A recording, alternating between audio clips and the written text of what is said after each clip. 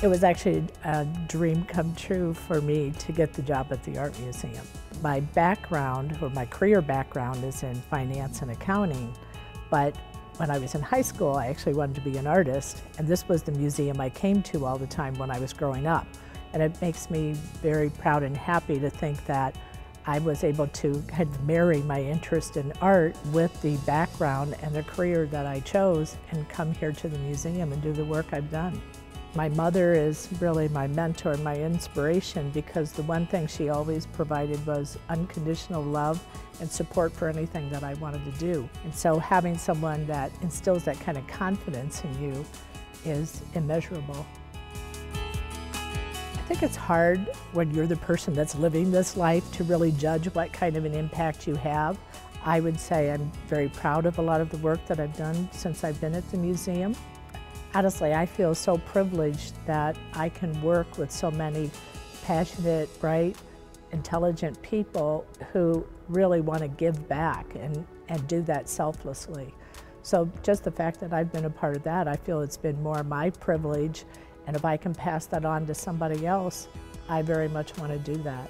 For me personally, it's just been the privilege that I've had, really, of having a career that's been very personally fulfilling, and it's something that I feel like I can give back to other people. I have to say, I really feel very honored by this award. You know, I know so many of the women who have been honored with this in the past, and the other people who are getting the award yet this year. And just the fact that I'm among these women makes me feel, you know, really, honored doesn't seem like a strong enough word for that. But I'm with an amazing group of women, and boy, I just want to do my darndest to make sure I measure up.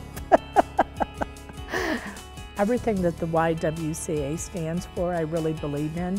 Helping young women to take on leadership roles, to have confidence, to be the greatest person they can be. I truly believe that that's important, and so the fact that I'm receiving an honor from this group is really very meaningful to me. If I were to advise young women who are growing up today, I would just tell them to decide what's really most meaningful to you, what you really care about, what you can have a passion for, learn as much about it as you can, and make that part of the career or the goals that you have in your life to be a part of that, because I think that is what really brings you personal fulfillment and happiness.